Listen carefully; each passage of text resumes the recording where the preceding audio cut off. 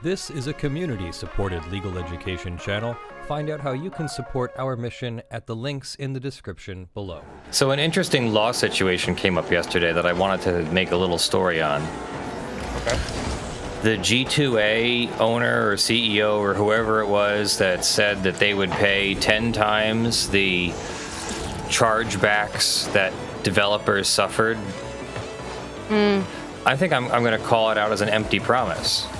Like, others, of course, have called it out as an empty promise, but I mean, I think I have a legal reason, actually a couple legal reasons, to say that the promise will never be fulfilled and there is no, it's not a binding legal promise. Does that sound interesting to talk about? I don't understand what, so he said what? So, do you know what the G2A situation is? No. Okay. So, G2A is one of those key selling websites. Yep. And one of the problems with the key selling websites is that sometimes keys are leaked, sometimes keys are bought, like like in bulk with credit cards or something, and then the credit card turns out to be stolen or something, and then those keys have already been sold on G2A. So what is a dev to do? A dev isn't exactly going to turn off those keys because that would upset customers who think they legitimately bought a game. But then the dev is left with no sale because the credit cards got charged back or whatever, and they have to pay for the chargeback. I'm not exactly sure how exactly what it is about the way keys getting distributed that makes them susceptible to this. Like, where do these extra keys come from? Good shot. And I have some questions and all that. But my understanding is that the developers themselves are not the people putting their games for sale on G2A. Rather, it's individuals and some people who are attempting commercial resale, maybe even quite successfully, through G2A, through the website. So there's no contractual relationship that I can find, that I know of, with these developers. Good shot. Thank you. So without a contractual relationship, we need to look for some kind of reliance on the promise. If I promise if you move across the country, I will pay for your moving costs, and then you get here and I'm not willing to reimburse you for your moving costs, well, you've relied on that promise. So that's one of the major ways that we could get this promise turned into some kind of binding promise or agreement. So where is the reliance? And I don't see it. The developers You're saying that because don't do something differently. Like, what are the developers doing differently? Are they changing their behavior in some financially measurable way because of that promise that G2A made to reimburse them 10 times what they were charged back? Well, they might not be changing their behavior. Then that's also a decision. Right, but that's not reliance. That's not reliance, and then that's not what we would call detrimental reliance, where you're injured by that reliance. And so I really can't make that argument.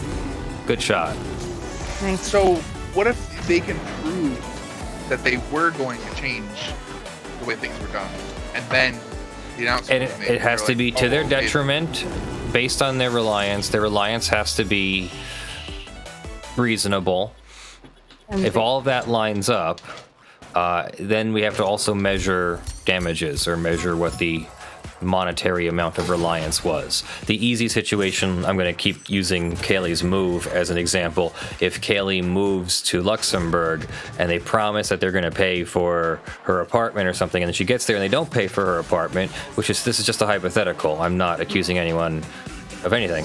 But if that was, hypothetically, if that happened, then there would be some kind of legal claim there, whether she pursued it or not, and all the practicalities around that. Yeah, there's other discussions, but the point is that she would have relied. Or you could argue that there's some kind of contract You could argue instead of reliance, it's contractual. They made a promise. Somehow that promise is a binding contract. Well, what do you need for a contract? It needs to be a two-way bargained for agreement. There has to be consideration on both sides. Consideration has to be some kind of financial gain of some kind or something like that. It doesn't need to be much. It needs to be $1 or something. It doesn't need to be even $1. It needs to be a mere peppercorn is the United States definition of it. And where is that here? Where is the mere peppercorn of contractual relationship between the developers and the person at GSA? There is no contractual relationship, so you can't call it a binding contract. It is at most a promise that if someone found a way to rely on the promise, maybe they could go after G2A for having said that they would reimburse 10 times. And if I was a judge, I would want to give you the 10 times, but you'd have to show me where you relied in some way on that promise. You continued selling your game or allowing keys, or you didn't take maybe you didn't take steps to protect your game from G2A sales or something. I'm sure that a clever lawyer will be able to figure out an argument, but a clear argument would be if there was actual measurable financial reliance on it. Yeah. So I'm hesitant to say, we're still searching. I'm hesitant to say that the promise to reimburse 10 times the chargebacks is anything more than an empty promise.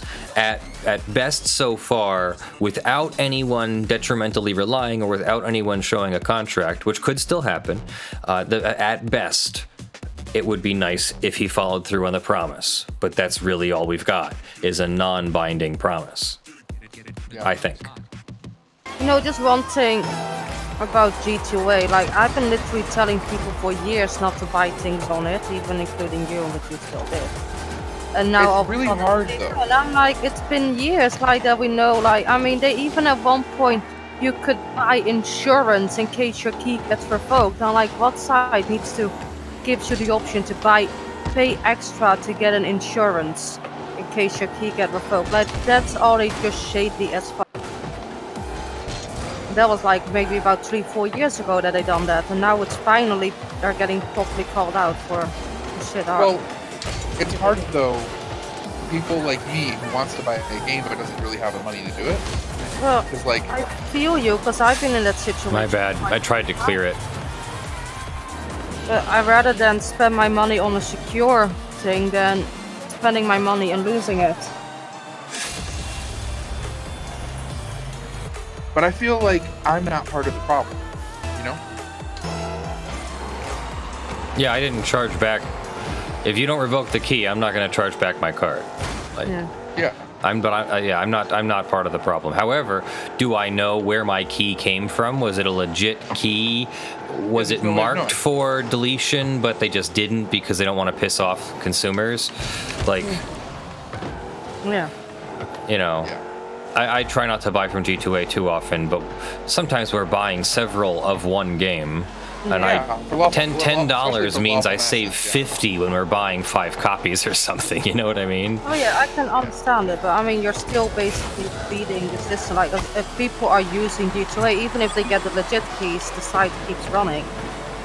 Like, I get obviously the appeal of it, like, of buying there, and I'm not judging anyone for doing it. I'm just saying it's not me they're helping.